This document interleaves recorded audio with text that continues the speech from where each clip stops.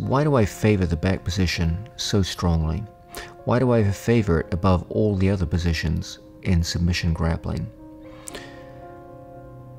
There is a fundamental asymmetry in the human body between threats that come to us from the front, which our body is well adapted to deal with, and threats that come from the back. In almost any combat sport, you will see that a constant theme is the idea of achieving dominant angle upon your opponent. It's always to our advantage to attack from flanks, and the ultimate flanking attack is one where we're directly behind our opponent. The human body, as I said earlier, is well adapted to deal with threats coming in from the front, but poorly adapted to deal with threats from the rear. We want to make use of this asymmetry as much as possible we engage in the sport of Jiu-Jitsu.